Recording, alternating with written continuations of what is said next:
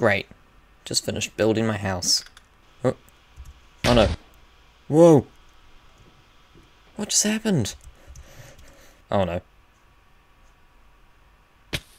So, yeah, that's not an ordinary TNT explosion. That came from a TNT cannon, which is all the way... I'm gonna have to speed this up, aren't I? Over here. This is 2,000 blocks away. And it managed to launch around like 20 or 30 pieces of TNT right to my position, 2,000 blocks away. And the way this works is chickens. Basically, if you haven't been catching up with the latest snapshot news, Minecraft has added in a whole bunch of crazy, weird items for like a wind update. One of the things that they added was a splash potion of wind charging, which will give you an effect called wind charged. Doesn't actually do anything on players, but if we have an entity, for instance a chicken, and we splash it with wind charging, when it dies, it will explode in a little explosion of wind bursts. Now, this is useful because there's no limit to how many entities you can have in an area, or at least if you use vines to stop entity cramming. So you can just shove a whole bunch of chickens into a small area. All the explosions get stacked at once, and you create a force which is very powerful. And that was only with like, I don't know, like 40 or 30 chickens.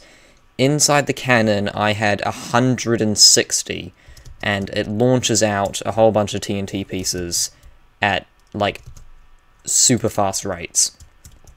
They go in here, where there are a couple vines to prevent entity cramming, and there's a whole bunch of dispensers which will all dispense 2 pieces of TNT, which will then load down into here with this little slime block thing, pushing them all into the exact same spot so they all travel the same distance. Doesn't actually work because they can move slightly side to side within this area, and I added this barrel to try and help it, but it doesn't really sometimes. So they'll more get spread out into 3 sort of independent groups of TNT, which you'll see when I fire it. But anyway, let's just load it up with a whole bunch of chickens. So you could do this in survival just with seeds. That's why I decided to choose chickens, just because they're like super easy to get loads of. You can even break eggs to get baby chickens. Okay, so there's around about 160 chickens in there. I have a little scoreboard just to tell me how many there is. And yeah, I think that's good for firing. But because of how fast it goes, if we just fire it, the TNT like is literally invisible. You can't see it moving. So I'm recording this in a very high frame rate specifically for this reason. Obviously the game will take a second to load, and during this time it's quite laggy. But yeah, that was it firing right then. You did not see the TNT move at all. And if we just keep on going forward for a bit, we should see just a random explosion in the ground somewhere.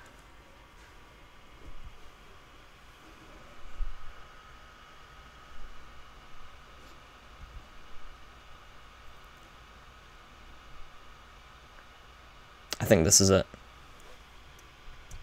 So that was only about 160 chickens, and it traveled about 1,000 blocks. So as you can see, there is 2 very distinct explosions where, because they kind of spread out a bit inside the actual cannon. There should be a 3rd one somewhere, but I don't really know where that is. The thing is, oh, it might be up there somewhere. It's not very accurate at all. It's just more for range. Right at the very start, the TNT landing on pretty much the exact block I was at was just a complete coincidence. And if we actually want to be able to see the TNT as it fires, I will just load the cannon up again. Okay, so now there's 320 chickens in here. The most I've been able to get firing before the game crashes is around about 400, so yeah, this is probably a good number. And we will firstly just freeze the game so nothing is actually going to happen, and then I'm going to fire the cannon. And then I'm just going to slowly like tick the forward game one tick at a time. And as you can see, it just started firing. Also something to mention is I'm not very good at redstone at all. This is more of just like a proof of concept that this can actually work. And yeah, this is not actually a good cannon design at all. There's probably much better ways of doing this. But yeah, let's just tick it forward a couple times. This is the first load of TNT, and then a couple ticks later a second load should appear. Yeah, there it is. And then this piston extends with these slime blocks in part of a double piston extender, which should push all the TNT into just a one block space here, and then they all fall down to the ground right next to where the chickens are. So if we just tick it forward a couple times. Okay, and then the potion just got fired, I think. Yeah, there it is. Potion of wind charging. It's all the way up here, but it does splash the chickens. And also splashed harming, so now they're all about to die, and the TNT is pretty much in position to where it should be.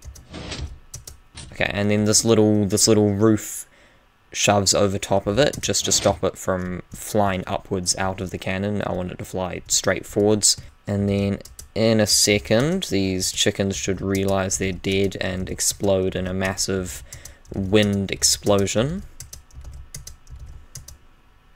Okay, I think that's it. I think the game is kind of frozen right now because there's 320.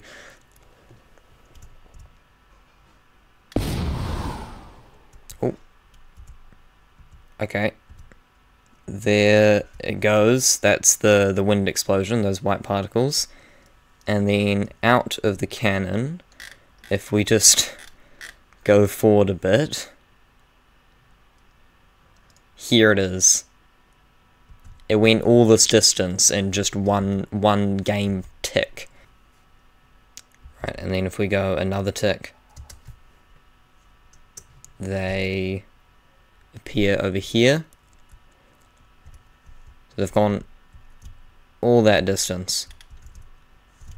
And yeah, as I said before, it kind of goes into 3 different groups. And that's just because it kind of spreads out a bit in the cannon. I can't keep it completely straight, even though I wanted it to. Okay, right, and this is just going to keep on going forward. Usually it would stop when it reaches the end of render distance, but I have force loaded all these chunks using commands, so I can launch it to its full extent, even though this is not technically possible in survival. It would only be able to go the maximum render distance, which is, I think, 32 chunks? Yeah, 32 chunks. So it would be able to launch 32 chunks, but... so this is the place where the previous one exploded of 160, but this is still moving. And this was a test that I did before I started recording. This was about, I think, about 300 exactly. This was the place where I did the intro, which was also exactly, I think, about 320. So this should just explode in the exact same place. But we'll keep following these two. And these were some more tests that I did, and it looks like it's getting caught up in about the craters of the old ones. But yeah, I think this is the end of it, so I'll just unfreeze. Yeah, they just kind of blow up around here, which is where I've done my earlier tests. And this is, the furthest one managed to make it all the way up here, which is 2,300 blocks away from where we started. We started at 0, 0. Furthest test that I've been able to do is out here. This was with 400 chickens. I managed to do about 3,000 blocks away from the actual cannon. Any more than that and my game literally just crashes, like it cannot load that many. So, theoretically, this could go on for an infinite amount of distance. Like, you could just keep on doing this until, like, your computer just can't handle it. So, and in survival, it would only work as far as the render distance goes, so...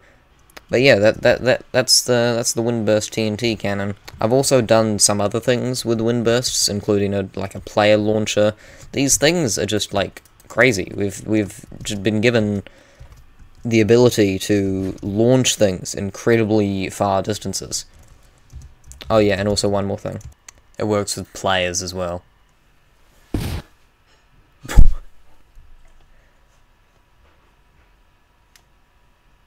I hadn't actually tested it with the barrel with the players. That transported me 500 blocks to the side and about 1,000 blocks into the air. Alright, bye.